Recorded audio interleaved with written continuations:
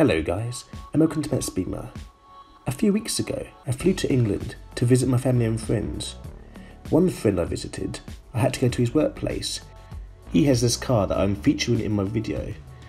As I had 10 minutes to spare, and my camera was in the car, I thought I'd quickly film it.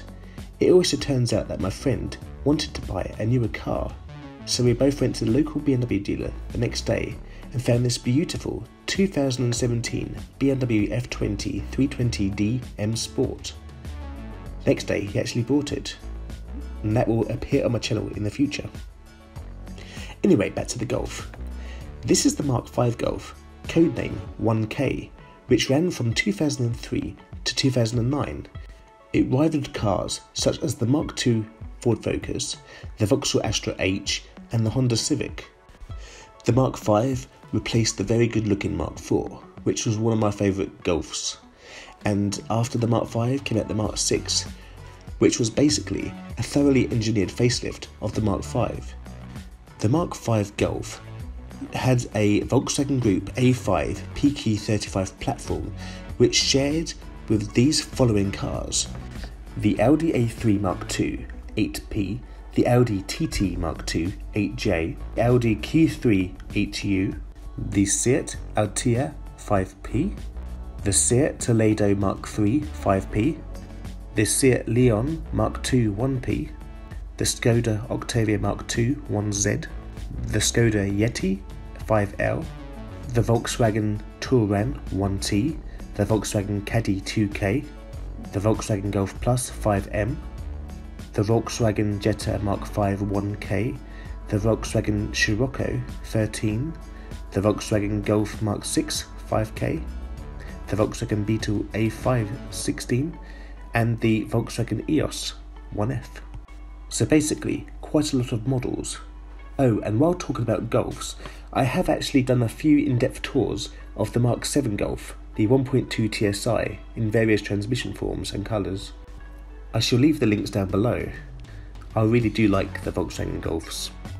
The Mk5 came with many different engines.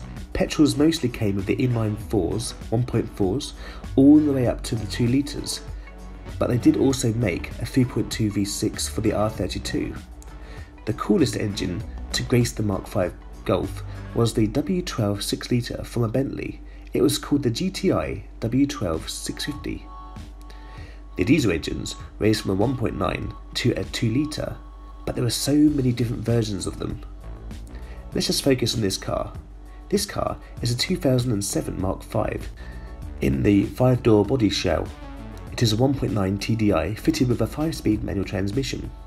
It has the match trim, which is the step up from the Golf S. This car here is finished in what I believe to be called steel grey. It looks a lot nicer in the sunlight.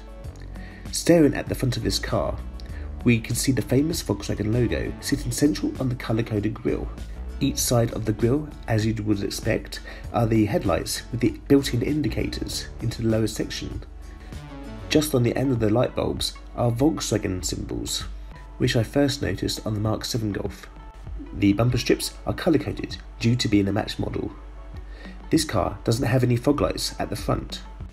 The wheels in this car are the 15-inch Canberra alloys, which are part and parcel of the match trim.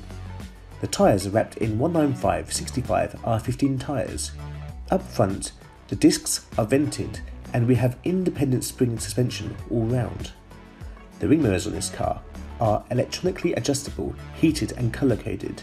They also have built-in indicators.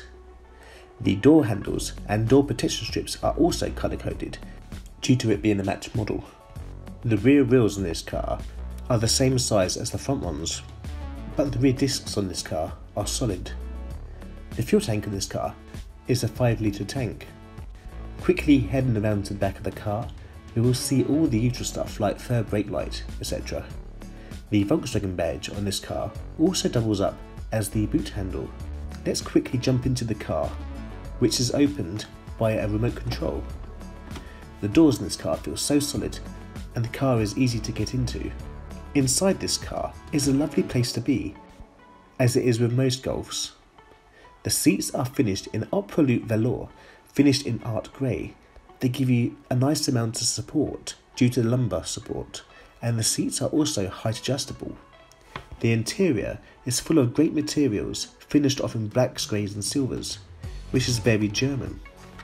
The glove box is a lovely size too. The radio in this match car has 8 speakers apparently, compared to the standard S cars which have 4 speakers.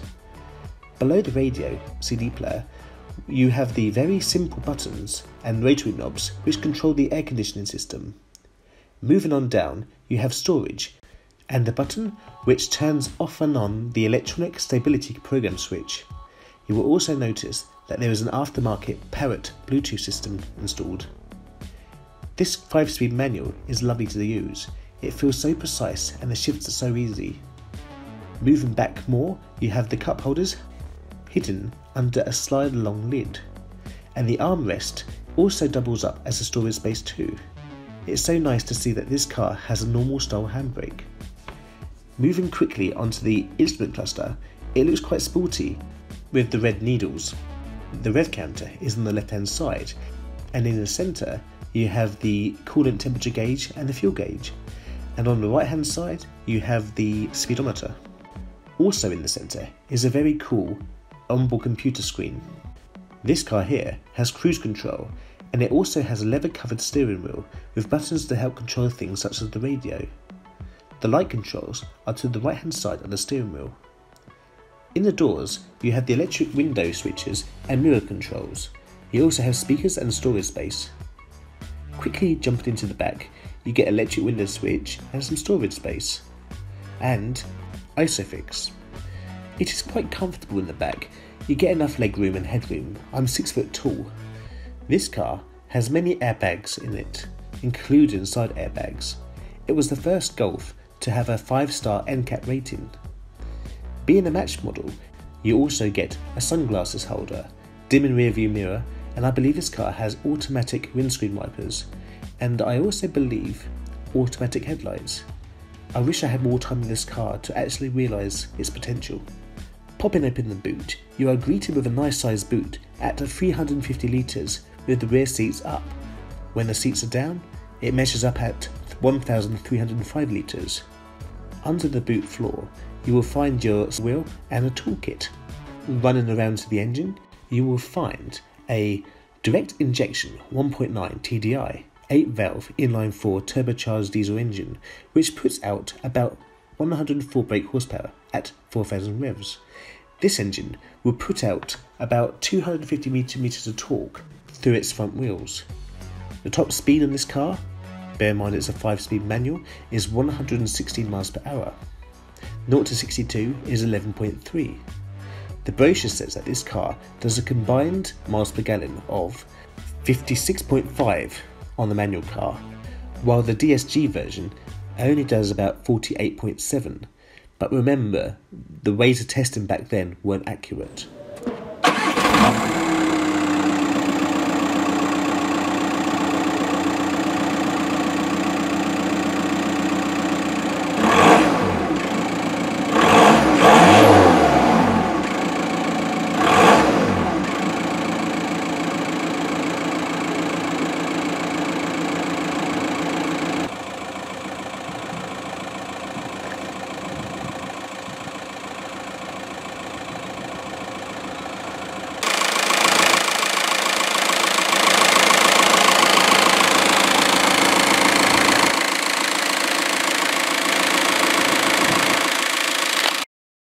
I hope that you find this very quick in-depth tour useful.